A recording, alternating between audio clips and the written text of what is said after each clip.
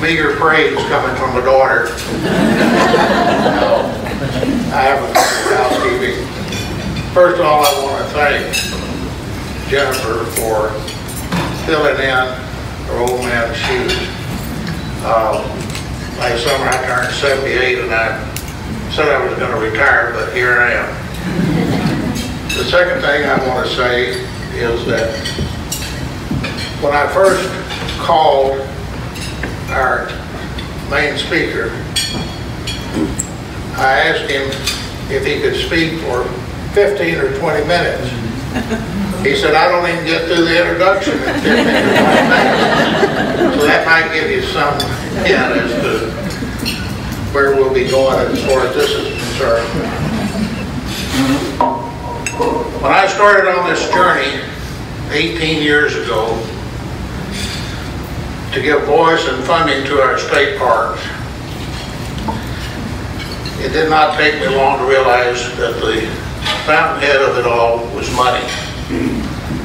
I'm not referring to money that's been flowing through the mail and cocktail parties right now to meet the December 8th deadline of contributions to state officials. I'm talking about building a solid case that parks pay for themselves either directly or indirectly, and that we needed to make that statement of that financial position to the legislature so that they would give us sustainable and substantial increase in funding. At almost the same time that I was coming to this conclusion, I happened to read a journal or a case study that had 4 little snippets of 4 state parks and the economic impact they had on the community. I said, who did this study and is there more to it? And 2 or 3 people told me Dr. John Crompton of Texas A&M. I placed a call. When the phone was answered, I thought I'd gotten the American field representative of the National Trust of England. A distinctly British chap was on the line. But he assured me that he was Dr. John Crompton, University Distinguished Professor, Regents Professor, and Presidential Professor for Teaching Excellence at the Department of Recreation, Parks, and Tourism Sciences at Texas A&M University. From that call to this day, the study we put together on each individual park, first in 2005 and then updated in 2014, has become the gold standard for economic impact, not only here in Texas, but across the country. I can't tell you how many phone calls and emails I got asking for copies of the study. But I do know, in speaking to national groups, people have come up and said, I read your study. Well, it wasn't really my study, it was John Crompton and his staff's study. The main reason, aside from the data itself, it is done with the integrity of the author. The works are clean and supportable, and they have never been challenged. So join me in welcoming Dr. John Crompton.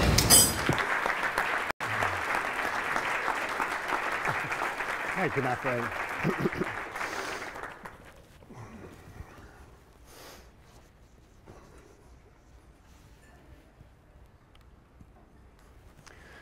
We're good to go, yeah? Microphone on. And so the important part about George's generous introduction is that you have to note is that I'm not a native Texan. If you haven't figured it out before I open my mouth, you've got to figure it out now. So the only thing that gets me off is when people accuse me of having an accent. It is, ladies and gentlemen, the English language, and it's your accent, right? But I've been in Texas 45 years now, so I'm not so sensitive to it as I used to be. But I have to tell you, I was back home about probably 10 years ago now, just before my mother passed away. She was 97 when she passed out, and she says, lads, she was in the nursing home, and she leaned forward in the chair like she did when she got agitated, and she says, lad, I know that big school out there and you're doing something useful with your life, but you know, I'm your older lad. You really don't have to show off to me with your Texas accent. so this problem of, you know, I'm sort of in the middle of it. The British get me wrong and the Americans get me wrong, but I am who I am. So my comments today are informed also. You know, some of us get a little bit dumber as we get older, and so some time ago I got myself elected to the City Council. And, you know, I did 3 elections and I won them. And our City Council in College Station has, we have budget 300 million. There's 7 of us were on the City Council. I was the Mayor Pro Tem for a while. I'm not on it anymore. My good friends at the Tea Party who couldn't beat me at the ballot box, they had this recall election and they failed there too. So then they went to the president of the university, Bowen Lofton, and they said, we see Crompton on television here and on a Thursday afternoon doing this stuff in the city, and he's a state employee and he should be working from 8 till 5. And so he's stealing from the state, and so you need to fire him. And so they put on a forensic internal audit on it. So the only saving grace was Bowen had called me and he said, look, I have to put this audit on you, but if they nail you, they nail me, because I know what you're doing. So nothing's going to happen, but we're going to have this audit. And it was at that point, forensic audits are not nice, and it was at that point that my wife announced to me that I was all done with politics and I wouldn't be doing it anymore. So I'm not involved in it anymore, but my comments are informed by those many years on the College Station City Council. So when Jennifer called me and asked me if I would speak today, I said, well, I don't know much about children in nature. And she said, well, it's not children in nature that we want to know about. What we want to know about is how do we get more money for children in nature and how do we make it more politically relevant. And so that's what I'm going to talk about. Having minimal knowledge of programming and the kinds of things that you do, I went to the websites to see what it was that what benefits you produce from this stuff. So it's in my mind, it's all about what we call positioning. And here is the existing position you have in people's minds. Most taxpayers and elected officials think parks, trails, nature conservation, children in nature are perceived to be a relatively discretionary, non-essential government service. They are nice to have if we can have some resources left over after we've done the important things. And that's where you sit in most elected officials and taxpayers' minds. And so we need to move that and reposition it so that parks, trails and nature conservation spaces are perceived to be, and this is the key point, central contribution to alleviating the major problems in a community identified by taxpayers and decision makers. You don't get money and resources unless you solve a problem. And so that's what I want to focus on. Many years ago, one of my friends in England, Sue Gliptis, wrote, it was about 1990, wrote a nice little book called Leisure and Unemployment. And in there, Sue wrote something that really resonated with me, and this would be about 1990 and put me onto this stuff. She said, the provision of leisure, and substitute children in nature for leisure, the provision of leisure for its own sake still lacks political clout. It has to show other more tangible returns such as jobs, urban regeneration, alleviating delinquency, or whatever, to be worth funding. On its own, children in nature is too flippant. It carries real political conviction only if advocated for other instrumental reasons too. And so there are several implications about positioning. First, it's a relative rather than an absolute concept. And so what are the most important functions of government? I won't tell you how they're derived, but these are accurate. At the top, which is off the screen, is education. That's the most important thing local government does. And then it's about hospitals and health. And then it's police. And then it's welfare. And then it's public works. And then it's transportation. And then it's fire. And then it's housing and community development. Then it's economic development. Then it's tourism. dominates parks and recreation, and we thank the good Lord for arts and libraries. And so you've done these studies, and you've done these studies of your programs, and people are very satisfied, highly satisfied, and think they're wonderful, and you get no more money. Go back one. And why is that? Well, the answer is you might be wonderful at what you do, but you're not very important. That's the problem. And the way that you're going to get more resources for what you do is to climb that ladder so you become more important. It's to act with these things up here which are important, and only when you do that, no matter how brilliant a job you do down here, when you get more resources, you have to climb that ladder to relate to something that is important. Second point about positioning. Legislators' political platforms represent residents' concerns. So when I got elected to the City Council, I said to my guys in Parks and Recreation, look, I got elected on this platform. These are the things I said to the voters I'm going to do. Now, if you guys in Parks and Recreation can help me get there and fulfill my contract to the voters, then I'm going to get all the resources I can to you to help me fulfill my contract. But if you guys are going to do what you've always done and it doesn't relate to solving these issues that I ran on, forget it. It ain't going to happen. That's my contract of integrity with the voters. So you have to ally with the politically important things in your community, or you will not, and its legislators from an integrity point of view should not give you resources. The challenge then is not financial. I said to my guys in conversation, Parks and Recreation, don't ask me for more money, because in this day and age, that pie is not going to get any bigger. It ain't going to happen. I'm not going to raise taxes. If I do, I'm out of office tomorrow. I'm not good to you. So it's no use you going in and saying, I want to make more money, or you want to make the pie bigger. It's not going to happen. So what you have to do is demonstrate that you can solve those problems at the height of that ladder better than other people do, that you have something unique to bring to the table so you can take resources from others. And that's the reality of our situation. So the big idea associated with reposition is that funds are, and this is a key phrase, invested in solutions to a community's most pressing problems.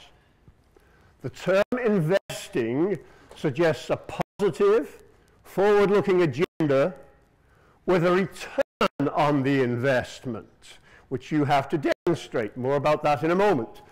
Elected officials have no mandate to fund programs. They have a mandate to invest resources into solutions of the community's problems. That's the key to repositioning. So let me give you a couple of examples, and let me start with Mr. Bristol. He and I have worked together now for many, many years. And Mr. Bristol got us together, as I recall, George, you, Walt Dabney, and I in Houston in about 2002. And Mr. Bristol sat us down and said, okay, Texas state parks are ranked 49th out of 50. They're a disgrace, they're a shambles, they're not getting funded, and nobody in the legislature cares. We're going to turn that around.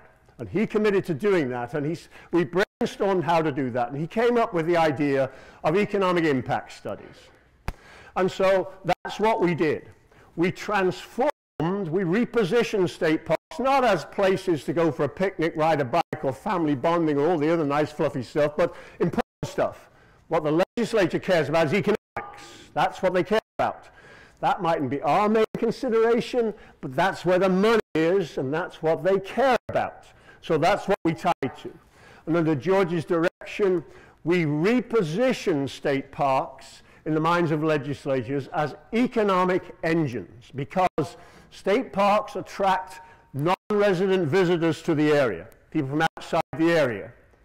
Those visitors from outside the area bring new money into the area.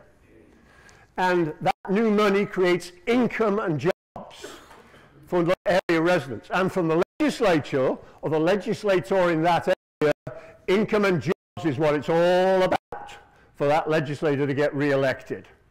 And so, let me give you an example of how that works. Let's take Mustang Island. So in 2008, or 2009 legislature, we're in the middle of the Great Recession has hit, and the legislature want to shut stuff down. They've got no money, they're in a terrible state. They want to, what I suggest is we're going to close state parks. And so we look at Mustang Island State Park, and we say it gets 145,000 visitor days. The salaries and the operating expenses that come in from Austin amount to $809,000 that comes in to Nueces County from the city of Austin. In addition to that 809,000, they get $632,000, which comes in from visitors who spend money in the local area. Oh, sorry.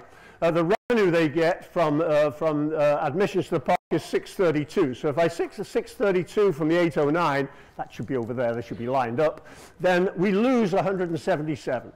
The state park lost 177,000, shut it down. We can't afford in the Great Recession to be running state parks of that kind of a loss, and that's reciprocated all across the 80-odd state park system. But wait a minute, Madam Legislator from Nueces County. 49% of those visitor days, that's 71,000 of them, are from outside the county. And on each visitor day, they spend $9.76. My troops were out there doing this stuff and asking people. Each outside the park, but inside, they spend that each outside the park, but inside Nueces County. So that comes to $678,000. So new money to the county is the $809,000 that comes into Austin, from Austin, plus the $698,000 that comes in from outside visitors spending it outside the park, $1.5 million. Now they have this multiplier effect, and there's this magic thing that goes boom, boom, boom, boom, boom in some miraculous way, and it gets transformed up to some big number like this, and it's a load of nonsense, absolute claptrap. But nevertheless, if you do multipliers correctly and do them properly, then you come up with a number of 1.3 million, which is the impact on personal income. And so the people in Nueces County are receiving income in their pockets, 1.3 million, and it's creating 46 full-time jobs. And so, legislator, you close the county, that money goes away, and you lose 46 jobs. We've changed the debate. This is not about some flippant, nice to have if we can afford it. This is about real stuff.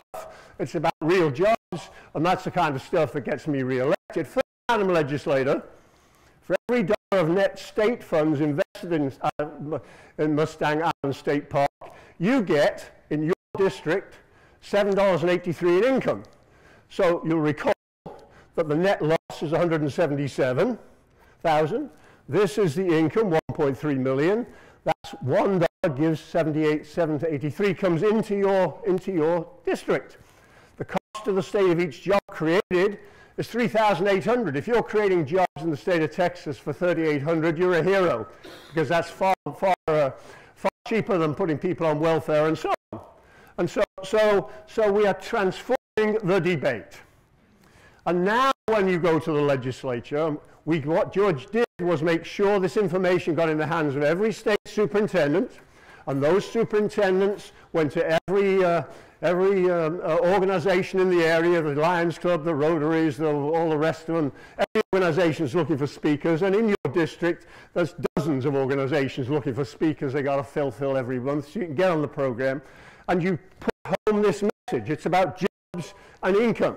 And further, Madam Legislator, it's sort of analogous to a retail store. If you're in a retail store, you don't go into the store because how it looks on the outside.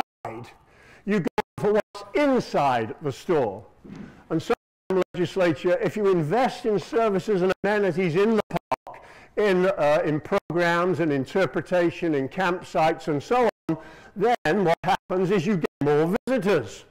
And more visitors spend more money there, and they stay longer, so you get more jobs in your area and more income to your local people, and they get it.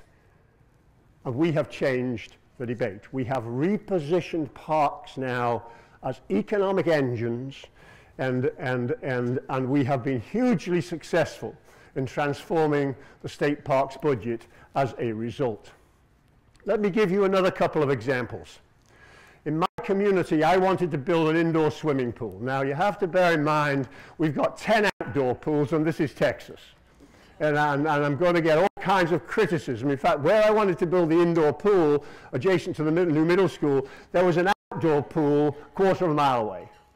But you know, you can't teach kids to swim in Texas outdoors in October, November, December, January, February, and March when they're in school. You can't do that. I mean, it's just miserable out there on some of those winter nor'wester things coming through. And so I wanted an indoor pool. Now, I couldn't sell an indoor pool. I mean, I knew I couldn't do it. And so we did the math. The median home value in the community was $150,000. Construction cost of the natatorium was to be $2 million. So the annual property tax payment for the average homeowner would be $12. The annual operation and maintenance costs $100,000. It's another $6. So it costs you $18 a year to build and operate this new pool. That's $1.50 a month. You know, far less than you're going to pay for a coffee at Starbucks. $1.50 a month. Now, in most years, there are heartbreaking stories in the local news media of children from this community who have drowned in area lakes. Happens every year. We've got Somerville and Livingston and these lakes around, and kids get drowned. So an agreement with the ISD means that every fourth grader in the community will be taught to swim. So lives will be saved. And so here was the key, how to reposition this from people like Crompton swimming laps and having fun in a pool to invest $1.50 a month and save a child's life. And the thing passed despite full opposition from the school board, who didn't want anything to do with the swimming pool, despite the opposition from the school superintendent and the principals who didn't want it. We won by 90 votes, and they got stuck with it. So we got an indoor pool. We did that by repositioning it because saving a child's life was important.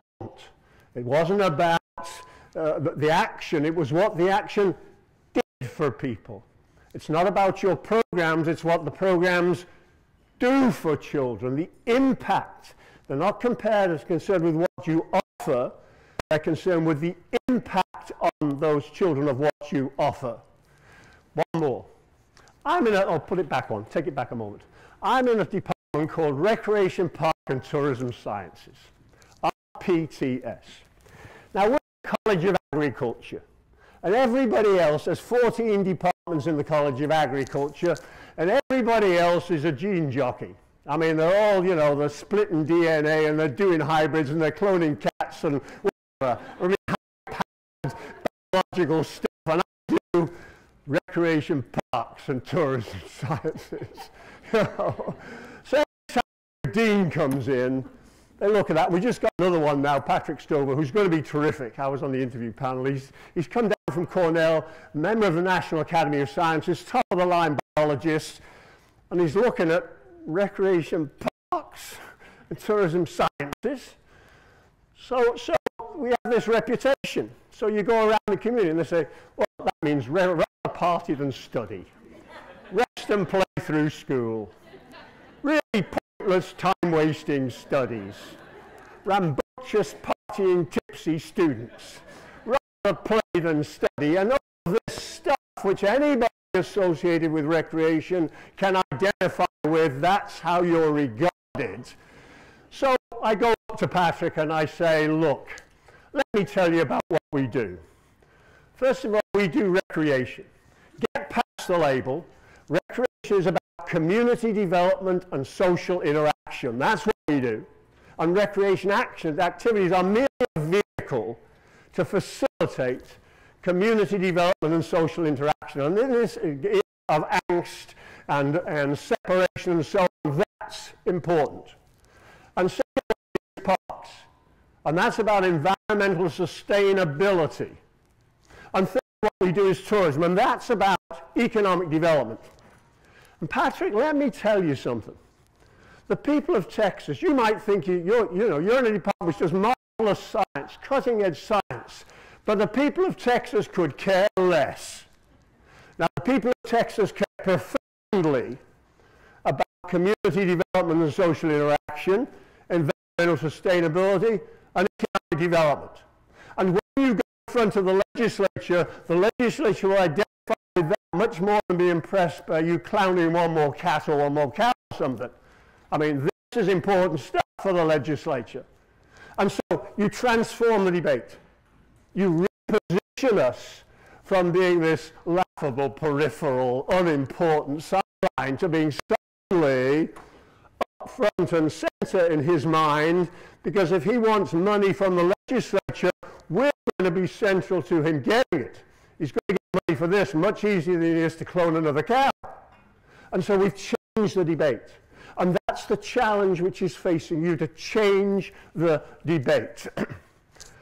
So when I look at that list of benefits, it's too vague. Some of these things are actions, and what I need is outputs, to measure outputs.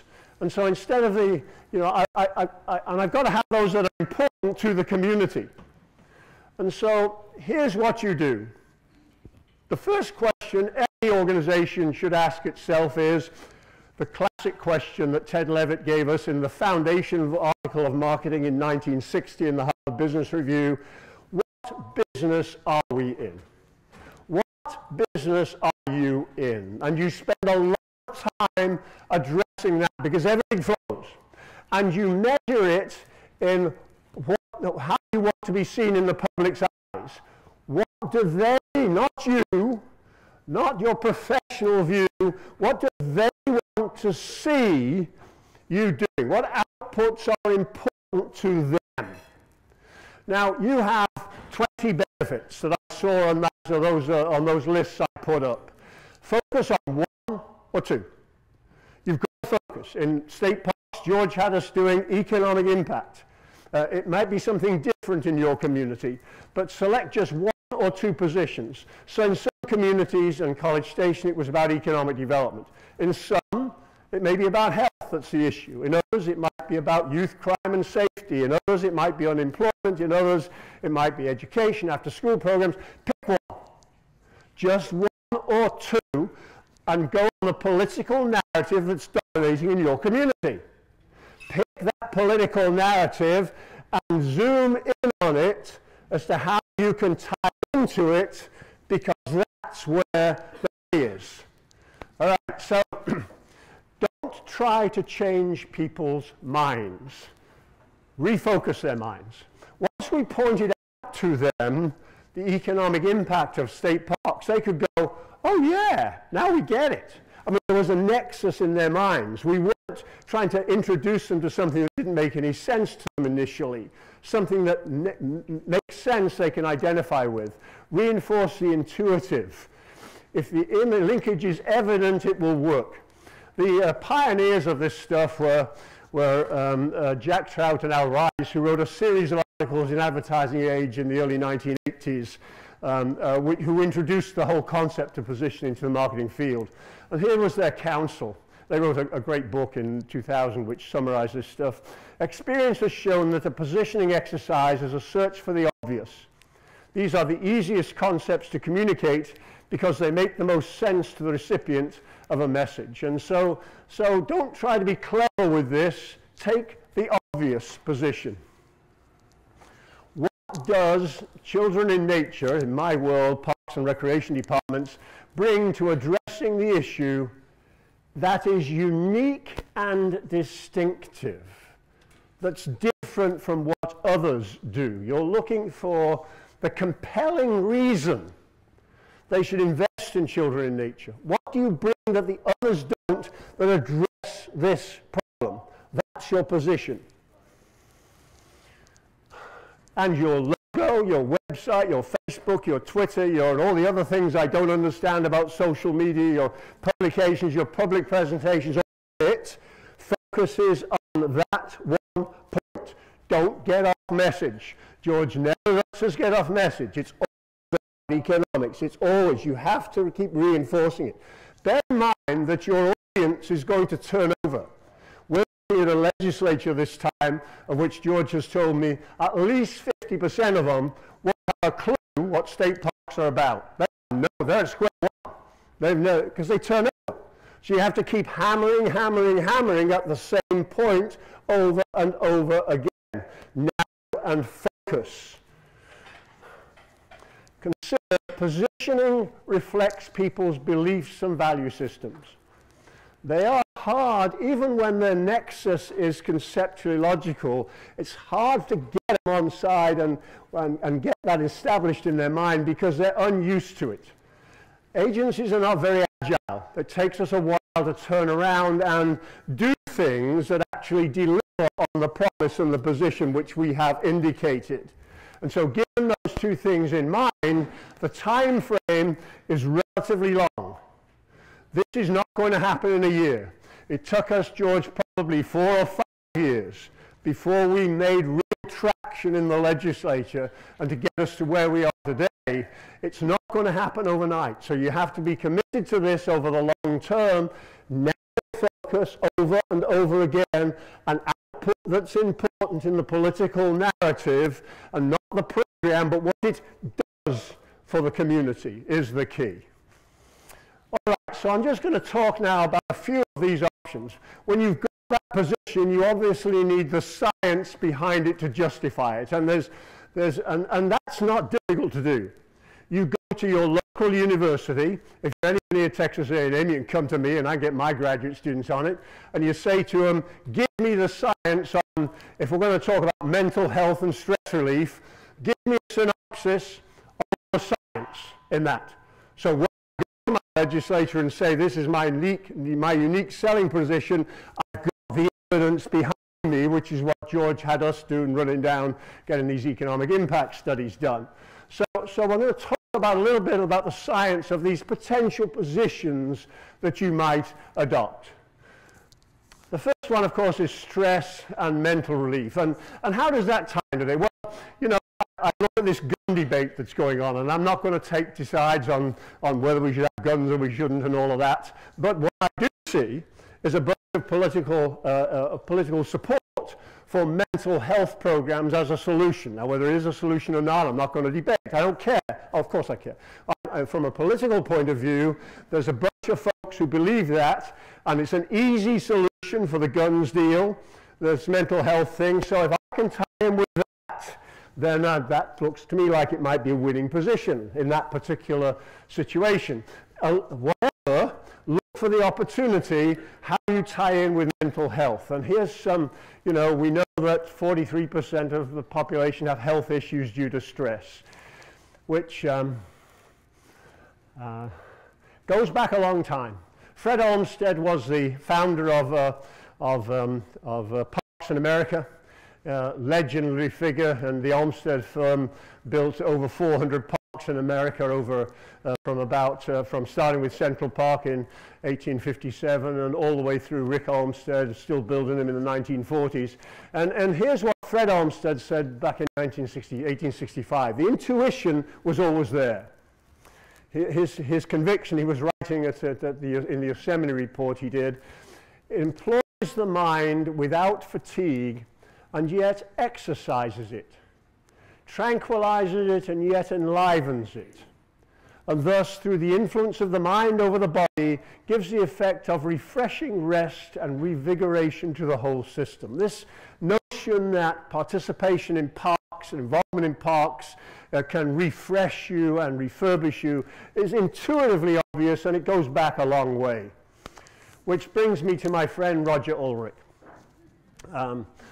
Ulrich is a professor at Texas A&M, actually he's just retired. And Roger did his seminal work, which first tied nature to stress back in the early 1970s in his PhD dissertation at Delaware. He launched this whole field, of which there's a substantial literature today. Roger was kind enough to lend me his slides. This was Roger's PhD dissertation, which was published in Science in about 1970. Science is the most prestigious academic journal out there. If you publish in Science, you're made for life. And Roger's article was published. It's a seminal piece. Everything sprang from this. So what Roger did was he went to a hospital in Delaware, And there were 8 hospital rooms here, 1, 2, 3, 4, 5, 6, 7, 8. And it was a wing where people all had the same operation. I think it was a gallbladder operation, if I remember correctly. And in those days, that was a big deal. You were in hospital for a week or so. It wasn't like today. And so these rooms looked out on different things. These 4 rooms looked out on a park. These 4 rooms looked out on a brick wall. Roger's simple question was, who gets better fastest? And so that's what he did his dissertation on. If you looked out on a brick wall, that's what you saw. If you looked down a park, that's what you saw. These are Roger's slides. And so what did he find? He compared the tree group and the wall group reactions. The tree group spent 7.96 days in hospital. This was over a 3-year period. He was going back and looking. Spent on average 7.96, the wall group 8.7. The wall group spent an extra day in hospital. Well, who cares, an extra day? Well, you know, having been a frequent visitor to hospitals and being a very frequent recipient of their bills, extra day in hospital, 10 to 15 bucks, $1,000 a day. You know, the odd day here and there, add them up, it's real money you're talking about here. The tree group had fewer minor post-surgical complaints, complications. The tree group had fewer negative evaluative comments in the nurse's notes, which he analyzed. And the wall group had more doses of pain groups classified as moderate or strong. And the importance of that is that those strong groups are the expensive drugs. Those are the most expensive drugs. So here's what happened with the drugs. When you come out of an operation, and I'm a veteran of these things, in the first day, there's no difference. I mean, you're not looking at anything. You're out of it. But between days 2 and 5, here's what he saw. The wall group, strong, got 2.48 doses. The tree group, only 0.96 doses of the strong medicine. Similarly, with the moderate medicine, the wall group had twice as many as the tree group. And then, of course, the reverse happens with the weak medicine. The tree group got twice as many as a strong group. But you see, these are the inexpensive drugs. Jen, press, please.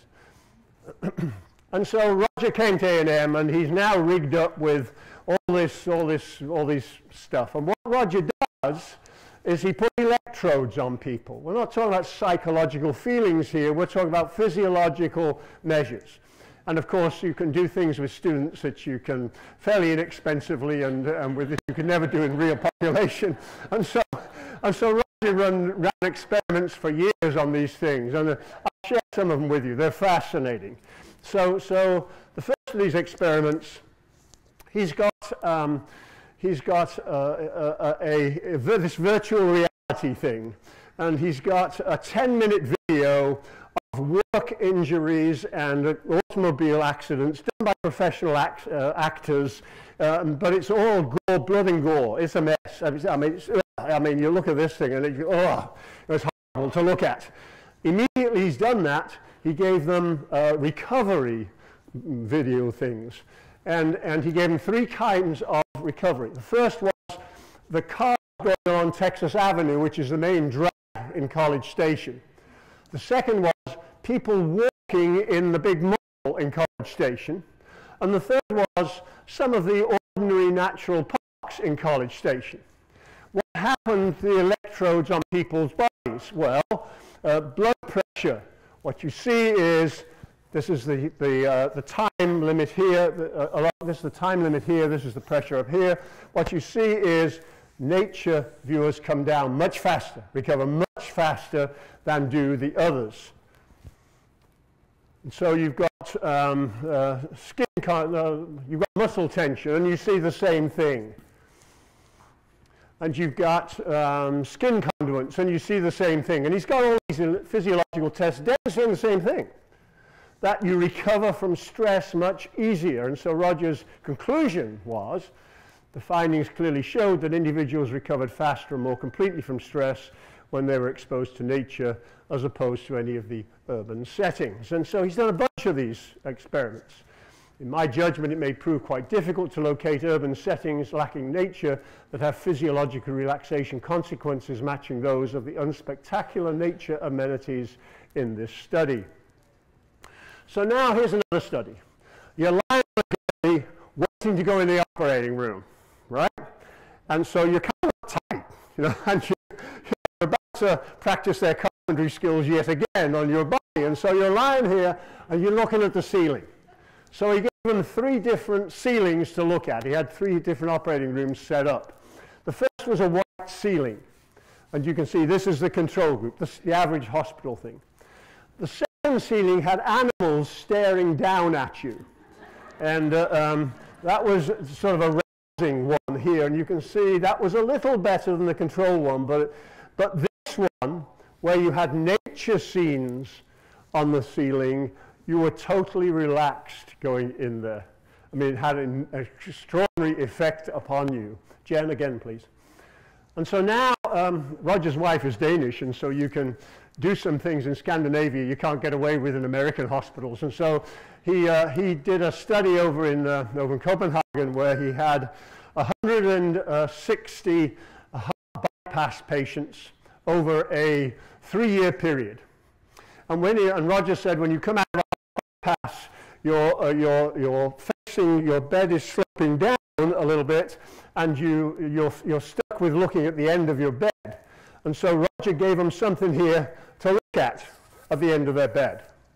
And the first thing they looked at was a white wall, just as you would in any hospital room. The second thing they looked at was a piece of abstract art. And the third thing they looked at was a nature scene.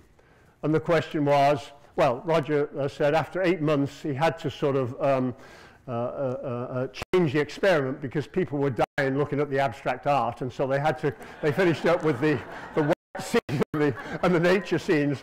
But who got fastest? Well, you know the answer now. So the nature scenes got better fastest. And so if you go to your dentist today or your physician, if they know what the dentist is doing, she'll have her chair facing out a window looking at nature. Your physician will have nature scenes around the walls.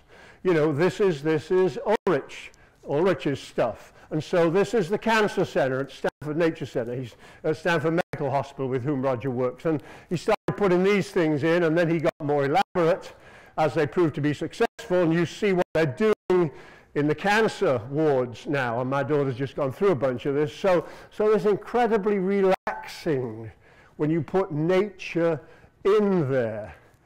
And so, again, we're in the cancer treatment wards out there. So we know it has an impact. We have a huge literature on that. And so does that have any impact on your work? Of course it does. It has cost implications. It has all kinds of implications that you can draw from. There's science to support it. And then of course, you had Ed Wilson, who's arguably the most influential natural biologist in the latter quarter of the 20th century. Ed Wilson at Harvard wrote, and I'm sure you've read the book Biophilia that Ed Wilson wrote, and he's writing there quite obviously very knowledgeably. Humankind evolved from natural environments. There's a genetic predisposition to pay attention and respond positively to vegetation, water, and other natural elements. And this whole biophilia phenomenon, which has now received widespread acknowledgement and respect in the academic community. And so here's a couple more of Roger's studies. This is again, this is the view from the road. Do roadsides dominated by natural elements mitigate travel-related stress? And Parsons was one of Roger's graduate students. 160 participants. He used these measures, physiological measures of skin conduits, cardiovascular activity, and facial muscle tension. Treatments, he had basically the two I want to talk about. Passive stressor, he had a 12-minute black and white video of workshop injuries and accidents done again by professional actors. And he gave them 4 different environments to drive through after they'd looked at this. The first was a forest here, and this was the forest scene, dominated by natural vegetation. And then there was a golf course seen on one side and natural vegetation on the other. And then there was a mixed light development in residential neighborhoods. And then there was an urban site there. And he wanted to know who was least stressed. And he had these electrodes on people. And so he concluded that, no, found, the electrode showed, individuals were more stressed by the urban than the nature-dominated environments. Does that have anything for you, say, in your community? Well, of course it does. Absolutely it does, that you can relate to. Let me pass on. Let me keep going. And keep going one more. I want to move on a little bit here. So the participants had great, no, let me skip that one too. Let me, I want to move on to the next couple of things. So this is a more recent study, a Dutch study of 1155 neighborhoods, self-reported health of over 10,000 people related to land use data using GIS on the amount of green space in their living environment. And so the land use data, percent of green space in the area, percent of blue space, which was water stuff, and the presence of a garden. And then their self-reported health indicators, the number of symptoms and experiences in the past 14 days, and their perceived general health from very good to very bad. And they look for the relationship. What did they find? In a greener environment, people report fewer symptoms and have better perceived general health. Also, people's mental health appears to be better. The size of the effect is considerable. And so there's a substantial science literature to support, if mental stress is what you want to focus on, there's a substantial scientific literature there to support it. Kaplan's were Roger's gurus. They were his mentors, and they had a job pressures project. The finders indicated that workers with a view of natural elements, such as tree and flowers, felt their jobs were less stressed, were more satisfied with their jobs than others who had no outside view. If you look out on nature, you're much more productive, you're less time off nature than if you're stuck in a cubicle inside where you've got no access to any of that sort of stuff. Let me say a word or two about trees, because trees are the essence of urban nature. You all invariably come back to trees. So you know the benefits of trees. They clean air and take out ozone and particulate pollutants and carbon dioxide. They reduce energy costs, shade trees, and they reduce the heat island effect. How do you get trees funded? Not out of the general fund. What you do is what I did in College Station was go to the utilities department, which the city owns, and say to them, look at the demand side of your operation. You know, if you put in trees, you reduce the heat island effect, which, as you're very familiar with, the heat in the cities is going to be about 5 degrees higher than it is out in the rural countryside for all kinds of reasons. And so by putting in trees, reducing that heat index because of reducing the hard surface there, you are reducing the electricity bills for our residents. And so I had our electricity departments foot the bills for planting trees, street trees. And we got that done. Now, after I left the department, after I left the city, in came the Tea Party and they canned it, unfortunately. But it's a viable way of going forward. There are many cities in America who have utility departments funding trees. I don't know if Mr. White, if it's still done in Houston, but my daughter was an aide for Mr. Bill White when he was mayor of Houston. Christine worked for him for many years, including his run for governor in 2012 or 2010. And Mr. White put in a system whereby 1% of every road bill in Houston went for street trees. 1% of a road bill is a bunch of money, you know. So again, you're not looking at the general fund for it, you're tying it into somewhere and you can get it applied to your situation, because you're solving a problem. In Houston's case, of course, they were under all kinds of federal problems because of pollution and so on. They had recently captured the #1 position from LA as being the most polluted city in America, and wasn't doing their their efforts to attract business any good. And so you were solving a problem by planting trees, which is what Mr. White did. Let me move on a little bit. How am I doing on time, Jim? What's that time? I'm going to help you with there. Oh, okay. Okay, we're good. We got a few more minutes? All right, so let's talk about crime. Do you have anything to do with crime? Children, nature, and crime. Well, let's have a look. greater sense of safety, fewer incivilities, less aggressive and violent behavior, low levels of crime. We got a body of literature now, scientific literature that works, that demonstrates the impact here. The seminal study was done by Keogh and her graduate students at the University of Illinois back about 15 years ago, and they did their seminal work at the Ida B. Wells Housing Project in Chicago. Now this project, 5,700 people live there, 97% African American, 93% unemployed, one of the 12 poorest neighborhoods in America. Surprise, surprise, crime was an issue. And so what Keogh did, what she did, was she went through this project, and I'll show you some pictures of it in a minute, and she graded each little section of the project from 0 to 4 in terms of 0, no trees or grass, no greenery, no nature, 4, completely covered with a tree canopy and grass. She also looked at the police crime reports in this massive project. She looked at property crimes, which were thefts, burglary and arson, and she looked at violent crimes, which were assault and homicide. And she put the two together. And so this is the complex, and you can see it's a massive complex as you go in through there.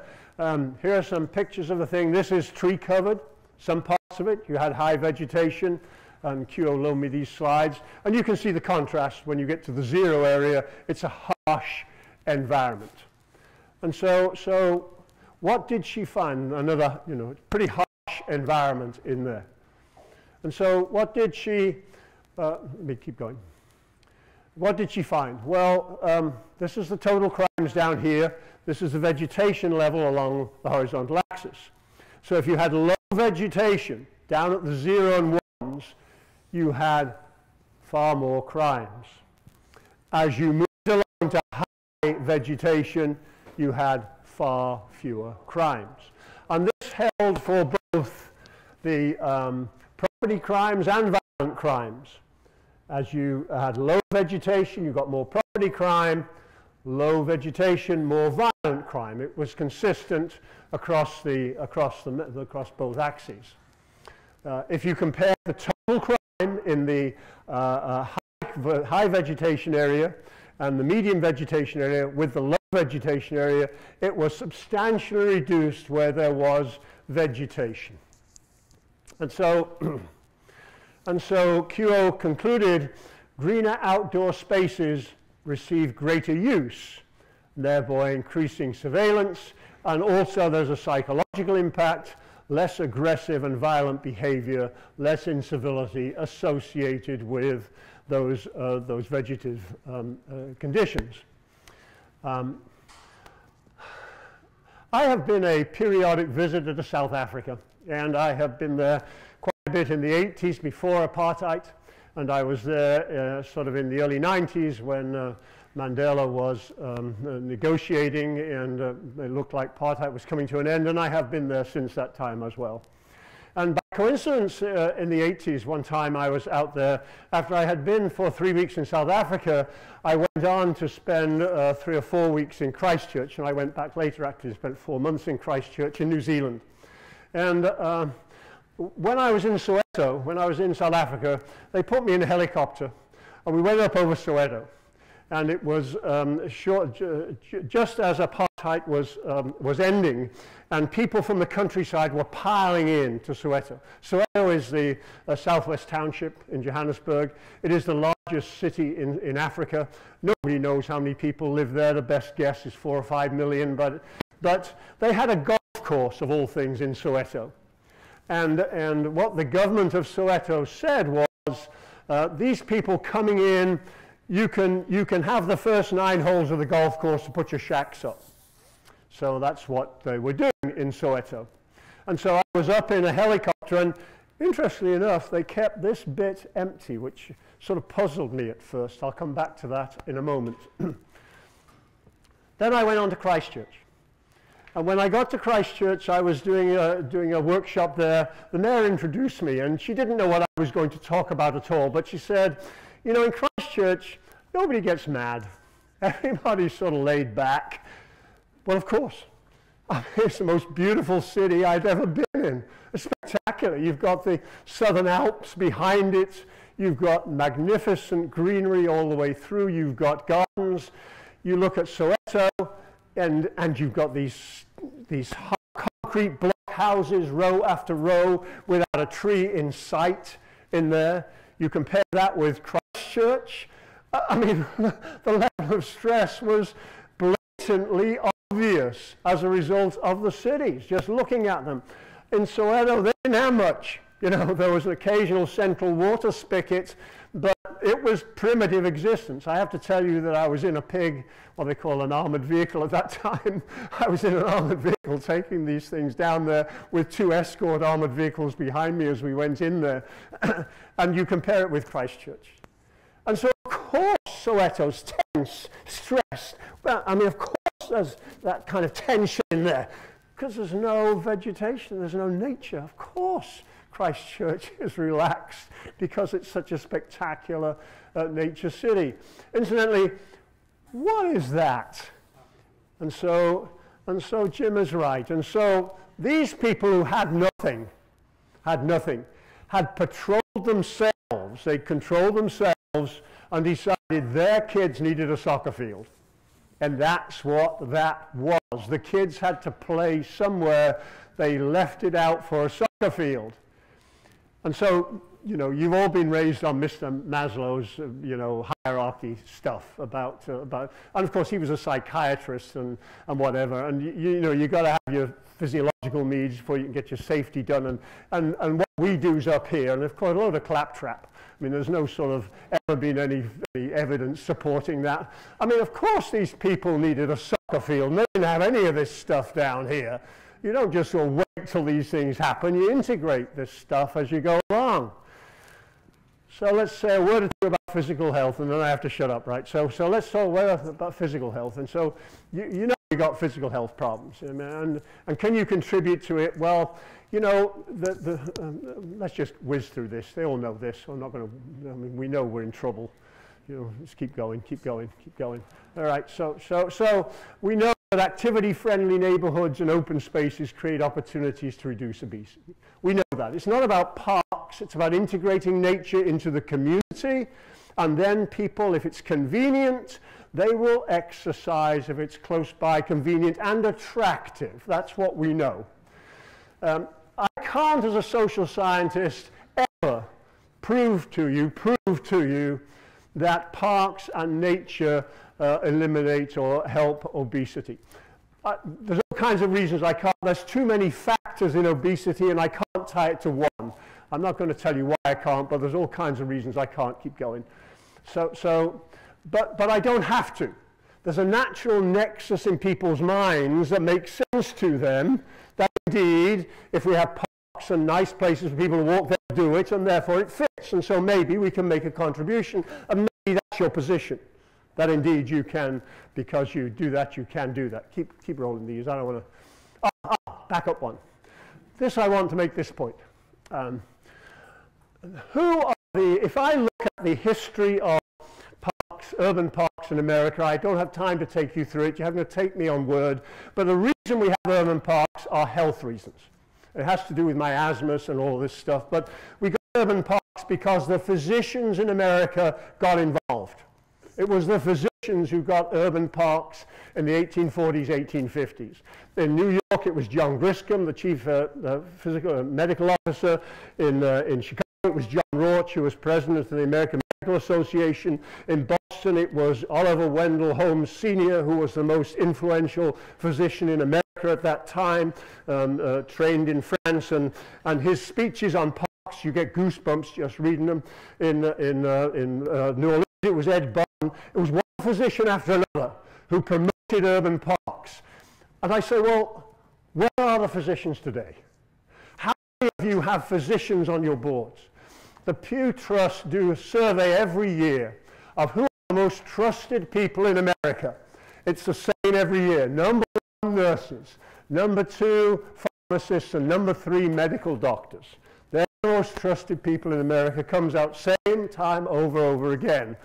Our senators don't perform so well at 11%, and members of Congress are 9%, and they're down with the lawyers at 13%. But where are the medical people today on your advisory boards?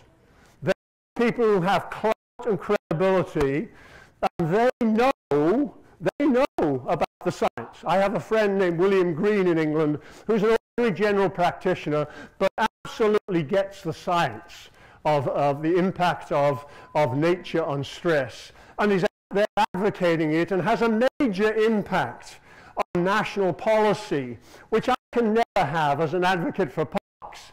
But the physicians can, because they trust you. They need to be on your advisory boards, they need to be educated, and they need to be your advocates. Let me say a word or two then about economic development. Have I got another 5 minutes? Oh, 3, okay, well we can do this. So let's talk about impact on business relocation decisions. Go on, one more. And so here's an exercise I want you to do with your groups when you go back home. You have them get a piece of paper and you say, write down the place you'd like to live given your druthers. Because you don't understand English, you spell out druthers for them. Your preferred place, ignoring practical concerns as a job, family, language, and heritage. Write down the place of your dreams. Don't write your family or anything. Write down the place of your dreams. And you give them a minute to do that. When they've done it, you say, now, write in one sentence why you picked that place. And you give them a minute to do that. Now, I have done this exercise hundreds of times all over the globe, and I can tell you the answer. More than 80% of participants will cite some park, recreation, cultural, environmental ambience in their responses. When you think about the place of your dreams, it'll have something to do with park, recreation, ambience, environmental ambience, the place you want to live. Park that. More than 10,000 economic development groups are competing to attract businesses to our communities. We all have the footloose industries, the high-tech, the R&D, the corporate headquarters, the upper-end services, the people who can locate their stuff any place. They're not stuck to where the iron is or where the metal is or where the coal is or whatever. They can go any place. We're all trying to pull them in. What are they? They're information factories. What's their main asset? Their main asset is high education professional employees. Beyond a threshold salary level, people are persuaded to locate by quality of life factors rather than money. You want economic development. Companies go where the talent is. What does the talent want? Well, you had them write it down. You had them write down. They want ambience, recreation, nice places to live. And people will take a trade-off at some point. You say to Crompton, 10,000, 10% raise, construct your stuff at my place. Nah, I've been at A&M forever, 10% ain't going to move me. 15, nah. Well, 20, I'd have to maybe listen. But you say to Crompton, 10% decrease in salary, Colorado. Hit up the wagons, we'll truck it. What's moving? Well, it ain't salary. It don't like that in College Station, Texas, you know. That's what's moving, okay? And so I say this to my city council. They say, well, yeah, Crompton, but it doesn't, we can't do anything about that. We can't move the mountains to College Station. I said, well, you do you? Because they've already got natural amenities, and we're creating ambience and attractiveness in our communities, or they ain't coming, because that's the competition. So no matter how quality of life is defined, I don't have time to define it for you, but because I'm out of time, but parks, recreation, open space are a part of it. And let me add Cromptonism from traveling this globe a fair bit. There's no great cities in this world that do not have a great park system. Now, great isn't big. There's plenty of lousy big cities in this world. Great is defined as a place you want to live. There's no place you want to live that have a great park system. And so there's also a disability compensation. So let me leave you with this slide and I'll quit. So companies located where there's only a mediocre quality of life have to pay high wages to attract the same quality workforce, and the companies know that. And you don't have a viable community unless you have businesses in the community, because they're the only positive taxpayers you've got. Houses always cost you money. Why is it that A&M pays some of the highest salaries around? Well, you can draw your own conclusion. College Station ain't the best place I'd be living if all else was equal. And so that's it, ladies and gentlemen. Let me reiterate. Number one, create a focus that ties in with the important considerations in your community. Get into that focus, make sure it's on outcomes, what is it you uniquely contribute to that focus, and hammer it, get yourself the science to support it, put it out there, got on every agenda, get it in people's heads, and you will be successful. Thank you.